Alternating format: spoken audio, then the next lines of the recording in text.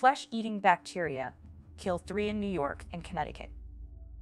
Severe infections caused by the bacterium Vibrio Vulnificus, commonly referred to as a flesh-eating bacterial infection, have led to the deaths of 3 people in New York and Connecticut.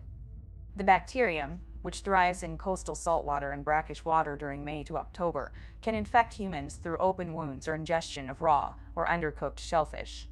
The Centers for Disease Control and Prevention warn that while many Vibrio species cause mild illness, the Vibrio vulnificus can lead to life-threatening wound infections, with an estimated 1 in 5 people dying within a day or 2 of exposure.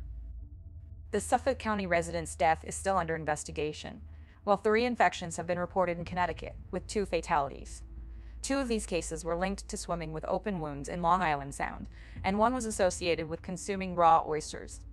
People with compromised immune systems, cancer, diabetes, human immunodeficiency virus, or thalassemia are at higher risk of severe complications from Vibrio infections. As a preventative measure, people with wounds or compromised immune systems are advised to avoid contact with warm seawater or consuming raw shellfish. Thank you for staying until the end of this video about the serious Vibrio vulnificus infections that have tragically claimed lives recently. If you found this content informative and want to keep updated on such crucial news, please consider subscribing to our channel and liking this video. Your support enables us to continue providing you with more content like this. Stay safe and remember, prevention is better than cure.